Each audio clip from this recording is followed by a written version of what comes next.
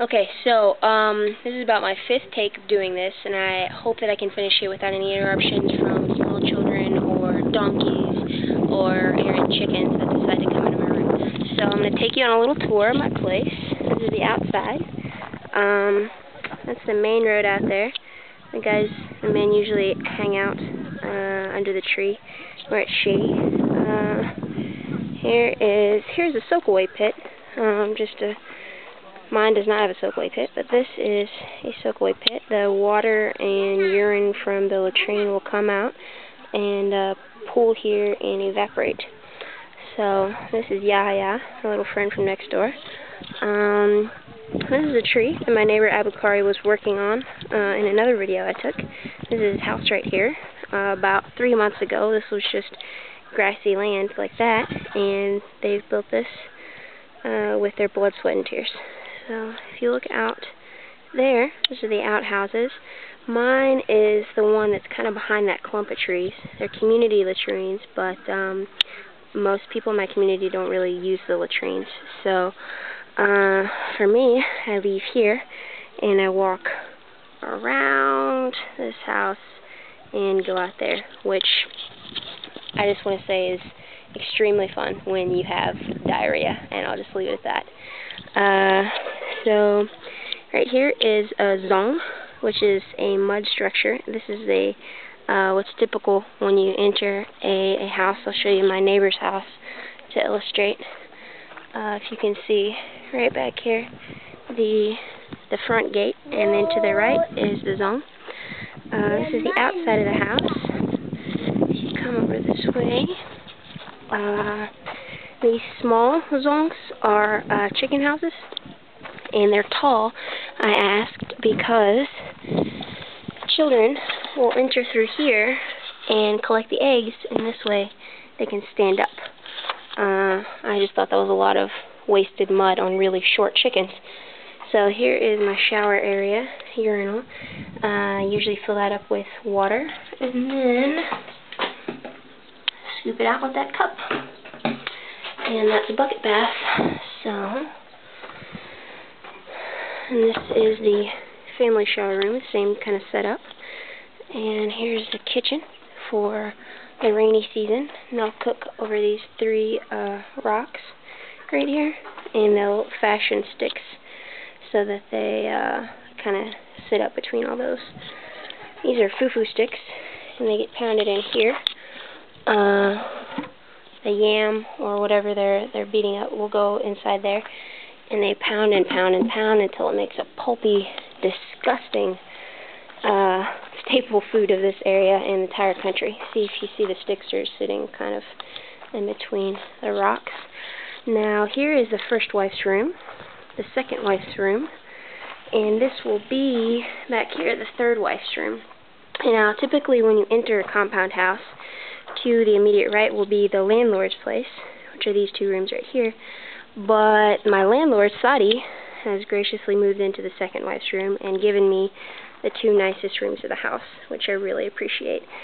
It'd be kind of like getting a brand new car and never driving it and just letting your 16-year-old son take it out for a spin every day. So the 2 first wives live in this room, and there's a tin roof, which a lot of people in this area do not have. If you see, the thatch is more common, and the tin is very nice, so when the rain comes, right here in the corner, right here, they'll put some 40-gallon oil drums to catch the rain, and people will also bring their big buckets to just line up. If you can see here, there's kind of an indentation where the raindrops will come, and they catch water that way. Usually I sleep right here. It's really hot inside my room, so everybody sleeps outside to get some breeze. Here's the veranda area where all the great thoughts of the future are hatched. Hang my mosquito net from right here, being the good example that I am. And took it down because it's about 9 o'clock, so I don't really need that anymore. Here's my staple of my iPod. I don't know how I'd make it without that. And my headlamp, another thing I don't know how I'd make it without.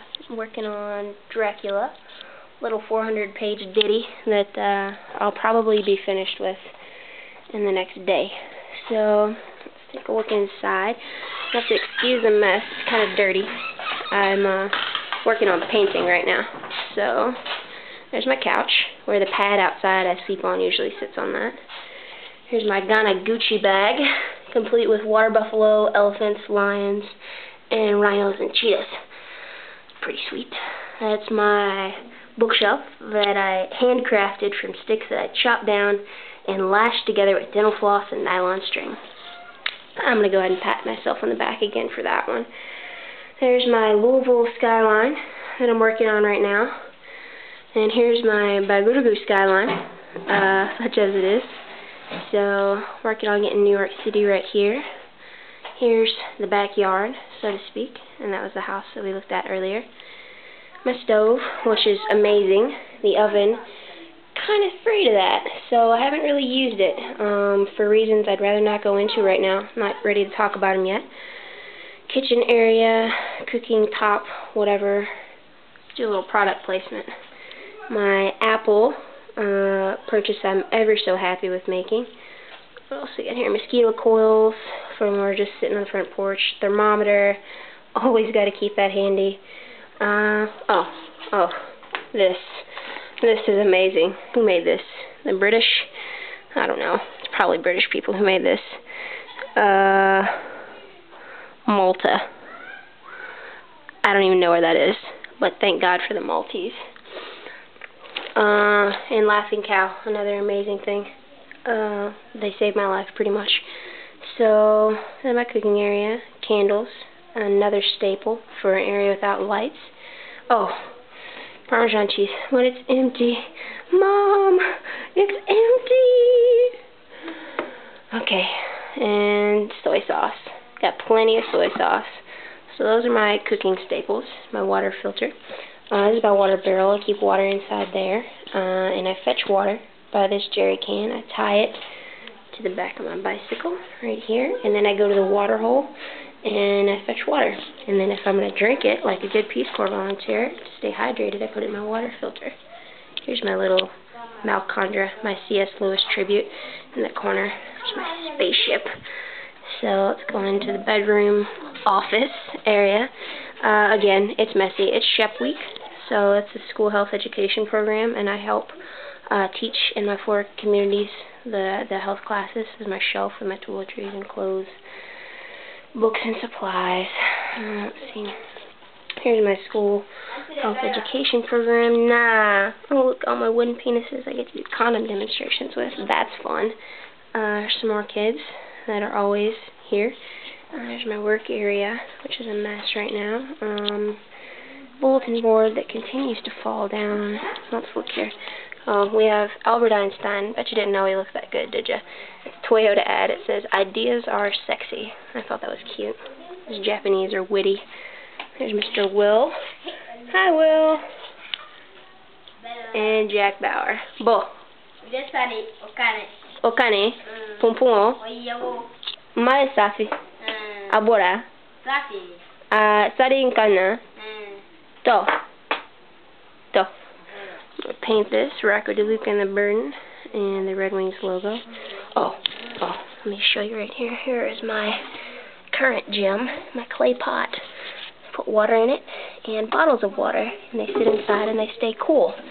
And of course, by cool, I mean anything that's less than the 102 degrees that I measured my water filter water at the other day. So, those cavemen, they were onto something. Let's see, bed cloth.